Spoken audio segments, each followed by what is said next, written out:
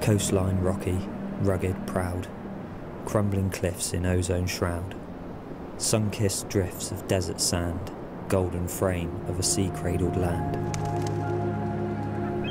Tin mine engine house, towering stack, roof caved in, gorse and bracken's back. White clay peak, geometrical and sleek, earth's riches gouged, canyon deep. Moorland open, untamed, granite strewn. Wild ponies dance to a skylark's tune. Tor and beacon, barrow and mound, you're in God's own country when you walk this ground.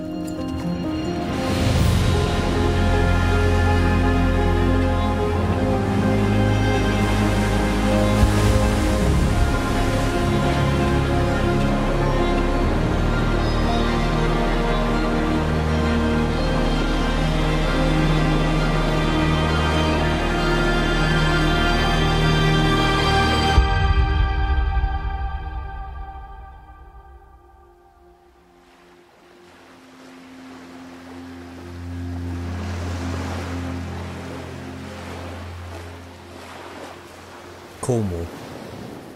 It's a place where the land and its people have quite literally been carved out by the sea. As a Cornishman now living across the border in Devon, every time I come back it's like a mini pilgrimage. And as a filmmaker, I've always wanted to do a short film about the place. What a perfect opportunity to take a little trip home.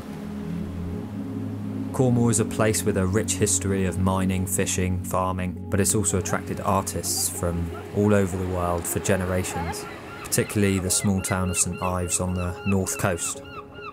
When I come here I think of my great aunt, the sculptor Barbara Hepworth. As she put it, the horizontal line of the sea and the quality of light and colour reminds me of Mediterranean light and colour, which so excites one's sense of form.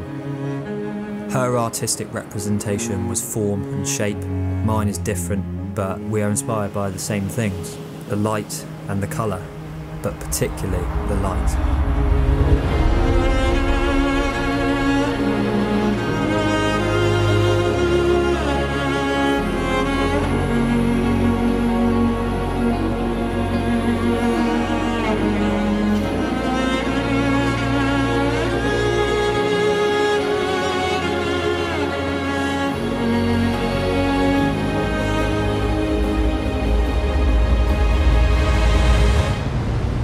For me, this place is all about the elements. It's wild, brutal, bleak and beautiful all at the same time. The power of the sea and the westerly gales. Even on a calm day, you can't escape the power of it. As awe-inspiring as it is, it can also be terrifying and cruel, as the people from this part of the world know only too well. Unlike my ancestors, I've never had to live off the land or the sea, but I suppose, indirectly, now I am. I like to think of Cornwall as a place where people can come to be the best that they can be. Painters, sculptors, photographers, filmmakers, hikers and surfers.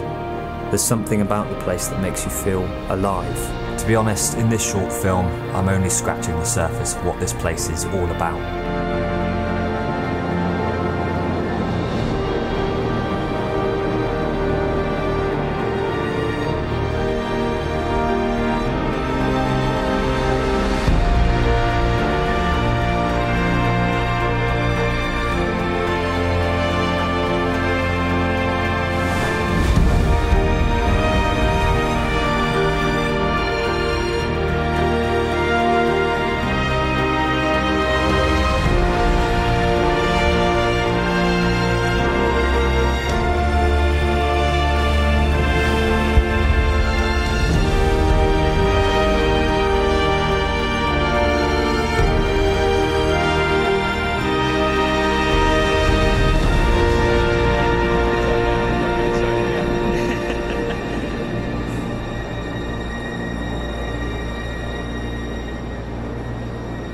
Cornwall is like an Eden for creatives.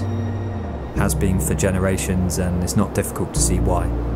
I just hope it will continue to be for many more generations. Not only is it a huge source of inspiration for me in my work, but it's also a place I still consider home. And for that I know I'm incredibly lucky.